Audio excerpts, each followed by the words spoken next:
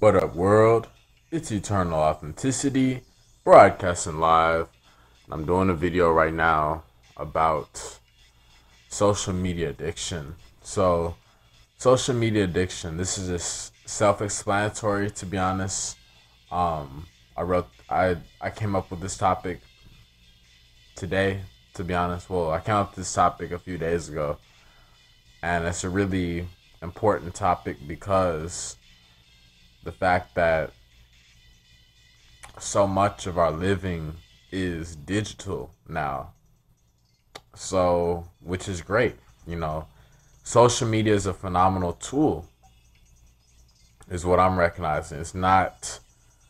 Just a, it's not where you're supposed to live your life at. And I've done videos about this, I've spoken up about it. It's just the deeper and deeper we go on the journey within to our heart space, and the more we become, the more we're able to see past the illusions in the world and see how fake some of the world gets. It gets even more fake the more realer we get, you know? So basically, me speaking about social media is that, be mindful of it. Honestly, like, you need to take a long time, a long break from people, from social media, from technology, like to really, really get to the position of, more clarity, more tranquility, more peace, more calm and quiet. You got to spend a lot of time alone. You got to stop going to the club. You got to start writing. You got to have a journal. You got to start creating YouTube content. You got to start reading. You got to start, learning from mentors. You got to start really focusing on what truly matters to you. You got to start going to the drawing board, you know what I mean? And coming up with different ideas, visions, brainstorming stuff, putting things into motion, planning stuff and acting upon the plans, investing in yourself, investing in your health, you know, really going forward with it. And ultimately, you will recognize, wow, this whole time I've been just paying attention to everybody else but myself. You know what I mean? I've been paying attention to celebrities who don't even care. I've been paying attention to fake influencers who really, that's cool for them. However, it's time for us to be able to produce something too. That's what you got to realize as well. It's great to consume. However, you got to make sure you're also producing as well. To have a healthy ratio of production and consumption. So that's basically what you'll wake up to realize, oh wow, let me develop social media as a tool, and even eventually we can make our own app,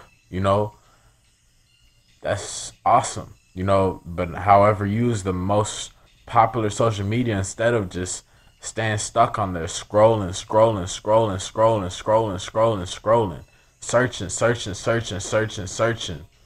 searching, refreshing, waiting, you know what I mean? Like, read a book, write a book, go outside, spend time with the loved one, make your own videos, draw, create paintings, clothing designs, t-shirt designs, go work out, go take a nap, go listen to some great music, go clean up the room, the house, the dishes, whatever, like, there's so many different things to do to prevent us from being distracted on social media, because usually what happens is we just fall into the trap of an endless cycle of scrolling and draining our energy online, and nothing gets accomplished at all. Staring at what everybody else is doing when we ain't moving nothing in our life, so it's important to make sure that social media is not the priority. You know what I mean? That social media is a tool, and that we focus on, our real love. That is the priority, and our purpose, our mission, our path, and have social media as a template, an outlet to connect with other like minds and to get our message out. That's how it's supposed to be. It's not supposed to be an attention seeking competition. It's not supposed to be clout chasing. It's not supposed to be an attention seeking competition against everybody every man or every woman against them, for themselves. No, you know what I mean? And it's not either. That's why I don't even get on Facebook or nothing, because like it's the same thing on there too. It's a lot of fed up people, you know, crabby, trashy kind of, toxic energy that I don't even know any of those people except for like 5 or 10, and just complaining, gossiping, talking about mundane, frivolous stuff. That's why I'm always maximizing the time that I have with anyone in real life, face to face interactions, even phone calls, text messages. I'm maximizing it and keeping it as real as possible. So, with that being said, you know, keep that in consideration whenever you hop onto any of these famous, popular social media sites, because they are making money off of all of us, so it's the same thing with the television. You know what I mean? We can keep watching and watching and watching, but sooner or later we gotta get to the point where we're like, hey, it's my time to shine. I'm a star. I'm made out of stardust, and I'm worthy to shine. I'm worthy to glow. I'm worthy to be heard. I'm worthy to be seen and understood and appreciated. I'm worthy to have products out there of service, for humanity in law of exchange.